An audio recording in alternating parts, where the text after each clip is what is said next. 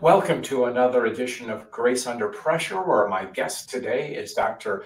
Oleg Konovalov. I'll tell you all about Dr. Oleg in just a moment. Grace Under Pressure is that show that deals with what's too often dismissed as the soft stuff, the caring, the commitment they exert toward others. And when you do it from a leadership perspective, as you will definitely discover that Dr. Oleg is, you do it with a common cause of bringing people together. Welcome, Dr. Oleg Konovalov. Thank you, John Baldoni. Can we skip that diplomatic part? Just like, John, thank you for having me on your show. Thank you.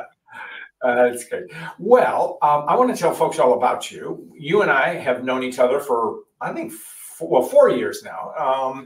And you are a global thought leader. And I remember when you were working on your big book, The Vision Code, and it came out to be a smash hit. So, but we're not here to talk vision. We're here to talk about your brand new book, which is The Fisherman's Path to Leadership, 224 Lessons from the Wisdom of Nature. Oleg has been named one of the top global experts in leadership. You've been shortlisted for a distinguishing award by the big time boys, Thinkers50. You're in the Global Gurus, as am I. And like you, we are both members of 100 Coaches. Honored to be so. So, Dr. Oleg Konovalov, welcome to Grace Under Pressure. Thank you. Great. Now let's jump in here. So I have known that you've had a hobby of fishing for, I think, since I met you the very first time. And to me, here's, I grew up in the Midwest. I live in Ann Arbor, Michigan. So fishing is a big deal. I've got a very good friend who's an avid fisherman and talks about it all the time. But to me, fishing, I've always thought of it as a solitary endeavor, but you've expanded the concept of fishing to include teamwork. Tell us about that teaming when it comes to fishing. So, John, you see, you can't applaud with one hand. Fishing, and I spent a time on a deep sea trawlers at sea in the North Atlantic, you can't do much on your own. It's all about crew. It's all you having a brilliant crew. And we all depend on each other. And it's not about job descriptions, right? It's nothing like that. We're completely dependent on each other. And it's all about what we do together. It's one of the top 10 most deadliest professions in the world. We are all at the highest risk. And every day, one fishing trawler is lost. Right? There is an old saying that seagulls are the souls of those fishermen that lost at sea. So believe me, quite a few seagulls are added every day. And it's fairly risky. Another angle is very interesting because the corporate world can't grasp it. Fishermen are not paid by salaries or wages. They're paid in shares out of the catch. So we got a fish, we sold that fish, and everyone got a certain share. Captain more, engineers get less, just like so.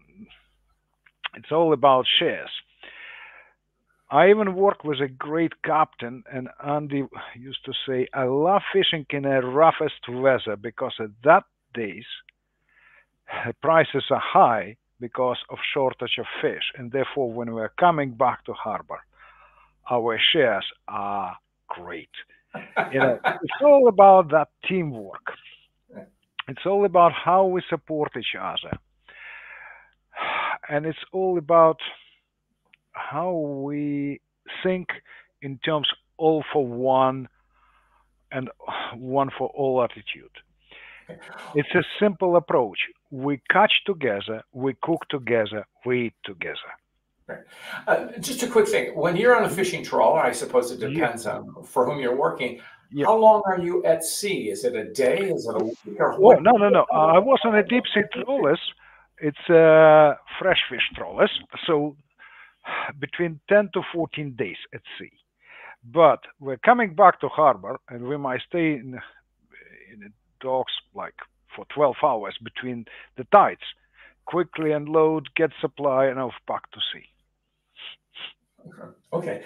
Now, what does, I think you've talked around it, but I want to drill down here. What does this trawler culture, fishing culture, teach us about building culture? I'm assuming that there are people from different backgrounds, some of whom you may not choose as teammates, but they are. So tell us about building a culture.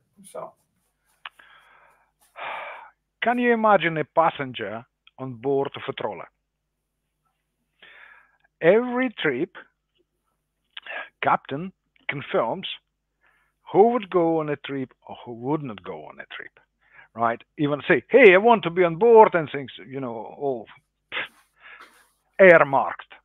Yet it's not about being passengers on board, because it's not about your level of performance. It's about how you're devoted to what we all do together. Because believe me or not, the work is hard. You could be spending like 20 hours a day working hard in the rough seas, rock and rolling on a on a slippery deck, and it's all about how you are fitting within that crew, how you're supportive, how you're contributing. It's all about your commitment. Your ability, your mastery, your capacity will come with, fairly quickly if you are committed. If you're not committed, if you're just passenger, it doesn't work. So, I mean, in short, it's not enough to be proficient in what you do. You have to be a good teammate. You have to have to pitch in and do what is necessary. Exactly, because you could have whatever the diplomas, but if you're not committing yourself, it doesn't work. You are a passenger. You just want a ride of a fun show. No, it's about hard work. It's all about this. So, what about? I mean, you've spoken about your fishing, and the way compensation is determined is by shares. So, Yeah. Does that boil down to all for one and one for all, or how does that work? So, concept of we're all in this together, I suppose. So, it works in all cases, whether it's you're at sea on those trawlers, or I spent I don't know how many years in salmon fly fishing in Arctic, and in most cases you are not going to explore somewhere a remote Arctic river on your own. You are going together with partners, friends, companions, and it's all about supporting each other. I'll share a story. We went together with a friend of mine fairly far, for brown trout.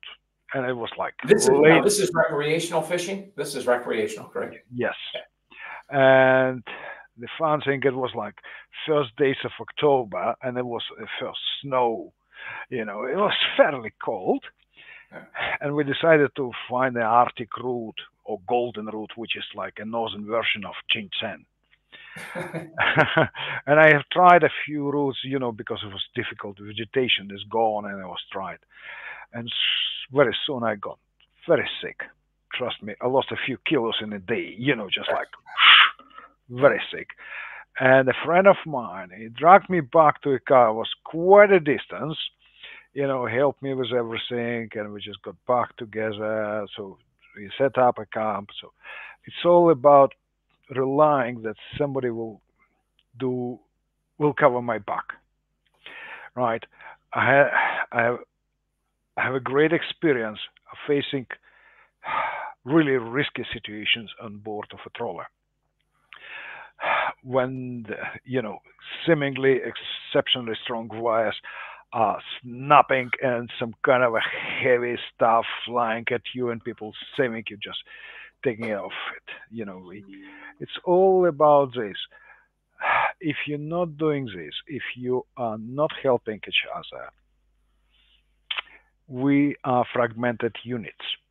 We are not a team, right? And therefore, what we are sharing together? Nothing. We're just a crowd. Okay, let's take it back a little bit into the quote civilian sector here. So it's one thing, and because I've talked to folks who have been in combat situations, and what you're talking about is kind of a unit cohesion. So how do we, when you talk to, you're a noted consultant in leadership development and visioning. So when you talk to the corporate world about building culture, it's a different dichotomy because people go home at night. So what's the lesson for that we can learn from you on that? So.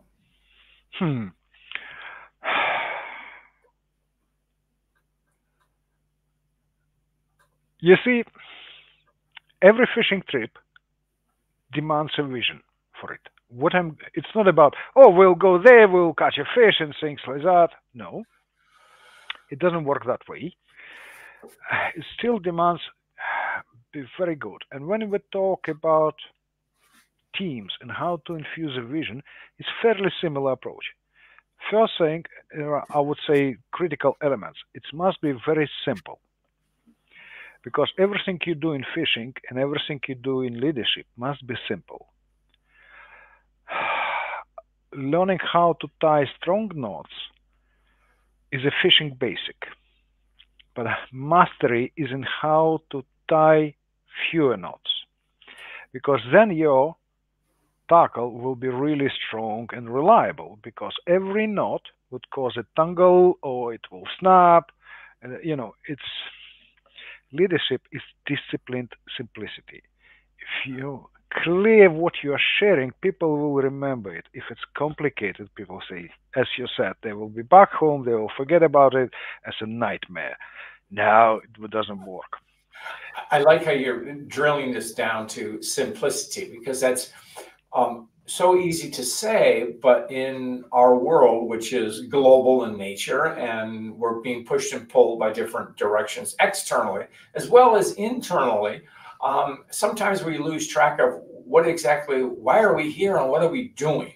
So this maybe gets to your vision, but I think it's important to all of us to learn. So what do we hang on to in these seeking clarity? So. It is, because without simplicity, if it's not simple, it wouldn't be clear. And again, clarity allows us to achieve something more with less resources, or do more with less. And again, if we don't have a clarity, as you rightly said, we can't set up those clear metrics. What do we want to achieve? It's not just like, hey, we go fishing because we want to catch so many kilos of fish. It doesn't work that way. It's about setting standards, what we do, how we support, how we think. It's all about quality, and it would lead to excellent execution or effective execution. And clarity is important for effective decision making, because yes, you absolutely 100% agree with you. People are most often in doubt. And if we're clear, we're good at decision making. Doubts grow from a lack of clarity and block decision making. Put that way, God gives us a gift of decision making. The devil offers us a myriad of choices, and we are lost in them. We must have that clarity to be able to make effective decisions. Again, it would lead to focus. If we are not clear, we can focus on the critical things. And then we start talking about focus as a main goal itself. But focus is only a tool that allows us to go far. Put it in a simple way. You can't catch a fish casting two rods simultaneously into different directions. No chance.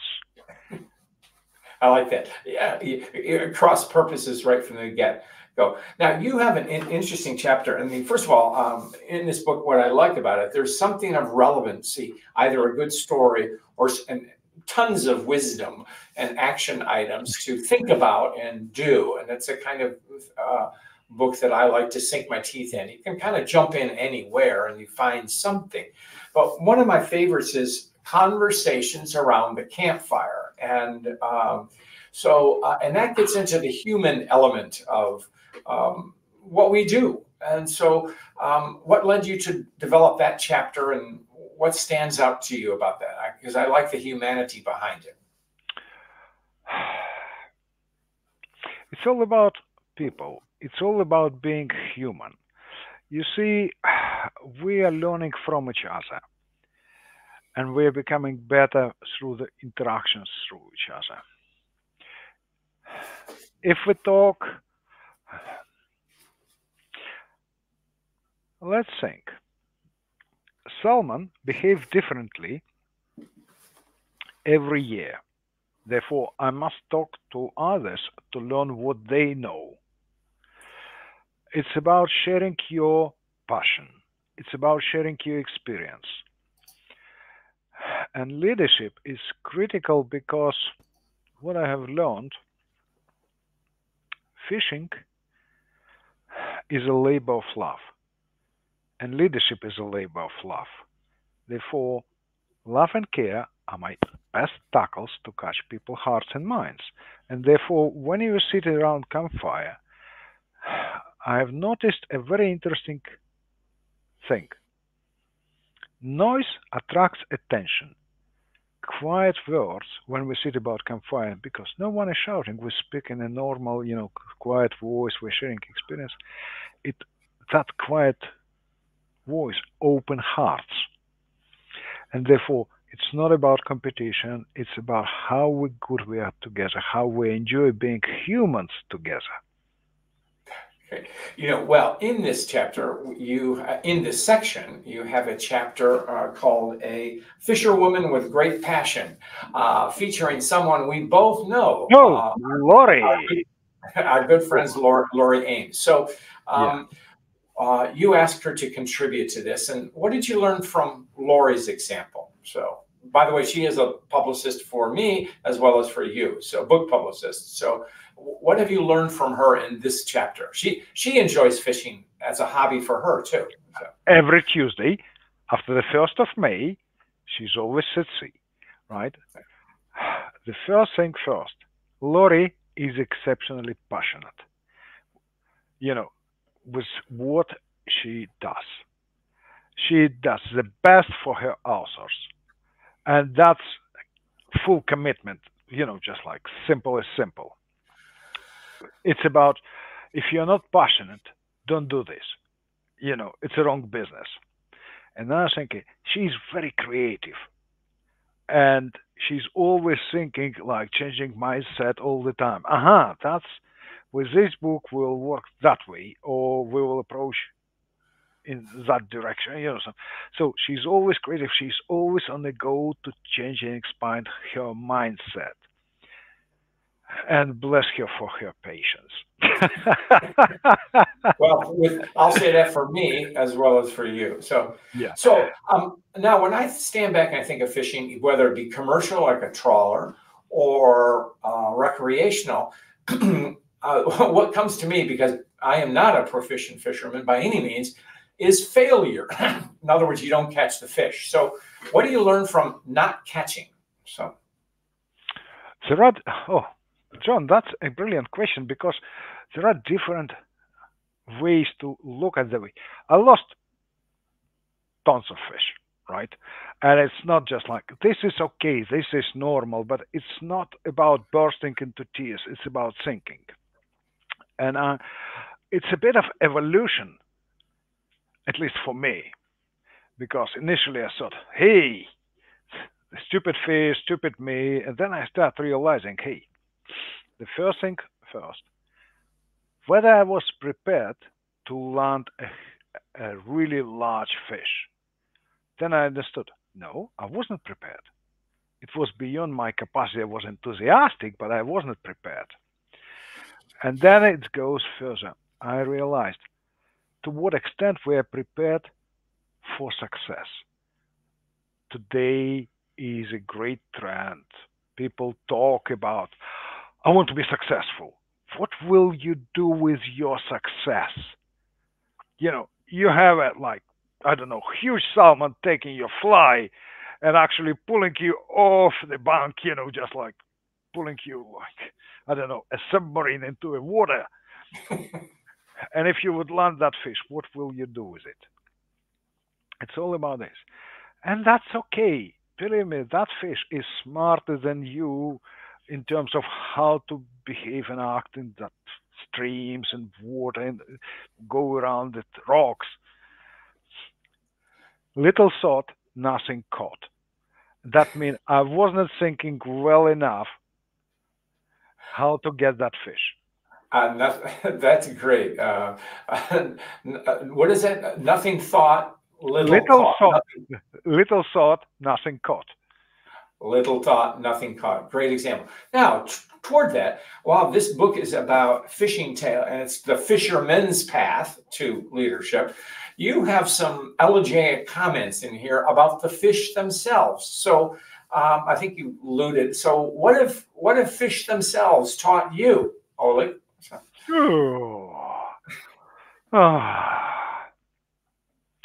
I would tell you, I must think in the way fish think, right? Because I could feel comfortable myself as a fisherman's thing. Nice weather, but it's not good for fish because salmon prefers overcast. It doesn't like those shiny days because water becoming is crystal clear and fish feel spooky. The same when you're working with people. It's not about me, how comfortable am I at my position. It's about what people feel. It's all about matter of preparation. Fishing begins at home. You are even preparing like tying flies or checking your tackles, lines and everything in the winter. You're preparing for a season. To think, okay, I would not do this. I will focus on this. It's being about efficient. In leadership, it's about being prepared. Preparations means a lot. It's about doing everything in quality because salmon is very smart fish. And if you do something in a tricky way, just like, it will flimsy, flamsy, it will go, it doesn't work. That fish survived the million years evolution. You can't trick it, in the stupid things. It's about strategy. Fish, as I mentioned, fish knows everything about underwater life. And it's about being strategic and about how to approach that fish, how to get it. But the main lesson is humility. Strategy relies on humility. Your ability to think differently relies on humility. It's about accepting your mistakes, as for instance, you lost a fish, and learning from every mistake. And you learn every time and accept every time that you know little or nothing. That's great. So now we've praised the fish. What have you learned from people who fail at fishing?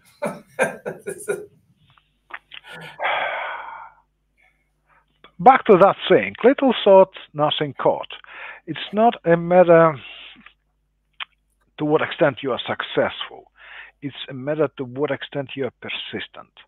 Because it's not a vanity fair. Hey, I got a most expensive rod. I have paid like a couple of grand for a rod and a grand for a reel, just like. It's not about this. It's about how you interact with nature. It's very important.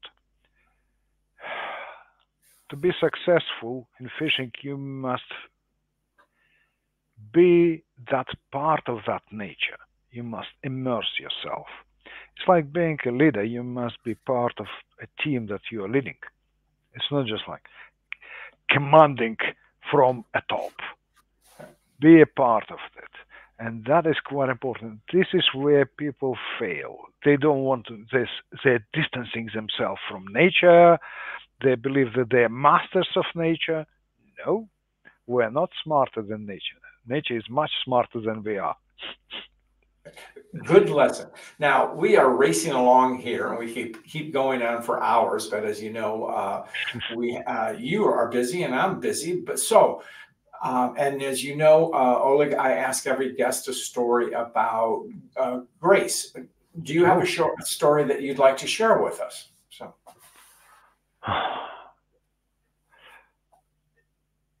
you see, I'll give you an example, and it's again,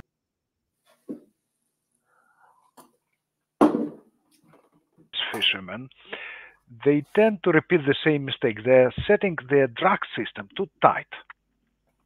So the fish is strong, it fights back in a big way. But when you set it too tight, it breaks all the lines. In engineering, there is a term called you must give every part a tolerance on the margins. The same when you talk with people, it's not about being tight on the control.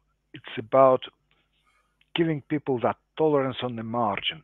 And if you are a leader, think you're only a human. And this is a great lesson I learned from Marshall Goldsmith. Forgive yourself, you're only a human. Allow yourself a tolerance on the margins, but allow even greater margins to your people. And what's interesting, I worked with one of these great captains. Alcohol is prohibited on board by all the rules and means. But imagine after a few days, like fishing, working 20 hours a day, just like non-stop, you can't fall asleep. That's it. You just like overexhausted. And Jack Lilly, he was always having a bottle of famous grouse whiskey, and he was getting into a galley room, pouring glasses, giving us that tolerance on the margins. Couple of drinks, and you sleep like a baby. It's about grace, it's about care for people. Regardless, whatever the rules, but you giving people a chance to shine, to feel comfortable, and that's important. What a wonderful story. And I like how you tied it to an engineering concept of tolerance at the margins. Isn't that what great leaders do with their people? So, and with ourselves. So, great. It is. So, Oleg, your newest book is Fisherman's Path to Leadership. Where can we find it, and how can we find you? So, right. The book is available on Amazon. It's in Kindle, in paperback, in hardcover. It's already under translation to Arabic language. And how to find me? I'm available on LinkedIn, right? And I'm fairly responsive to all the messages. And people could find me on my website, olegkonovalov.com, and they could see services which I provide and learn quite a few things. Well, my friend, it is always good to talk to you, and especially today. And I wish you much success with the Fisherman's Path to Leadership, because you have reverence for your topic that illuminates it, and it gives us a peek into our own humanity and capacity to lead. So thank you very much. And with that, my friend, we will go out. Thank you.